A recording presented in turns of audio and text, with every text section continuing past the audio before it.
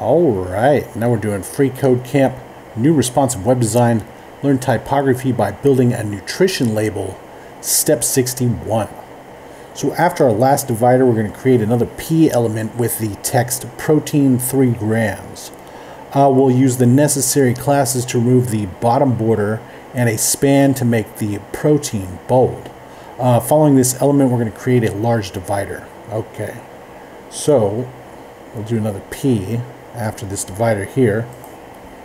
So we'll go P like this and then close P right there. Alright, and then for the text we're going to say protein 3 grams, protein 3G.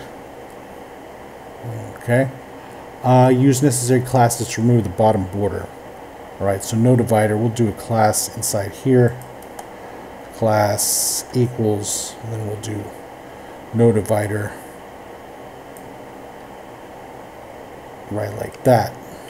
Alright, and then we're going to do span to make protein bold. Alright, so we'll go grab the bold span up here,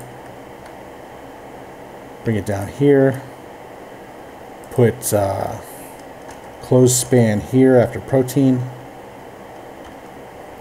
Alright, and now there's 3 G's over here, so we got to get another span in front of this bold span. So we'll go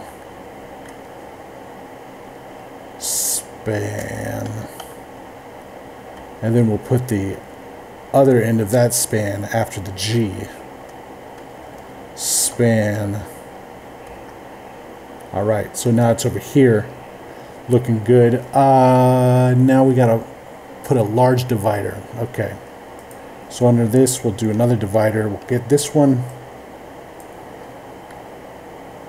get the C, do the copy it, paste it. Whoops. Alright, we'll paste it here then. Alright, and large divider. So we'll say divider. We'll do large after it, large, like that. Alright, so now we got a big one of these right here. Let's check it. Looks good, and submit it. Alright, now we're on to step 62, and we'll see you next time.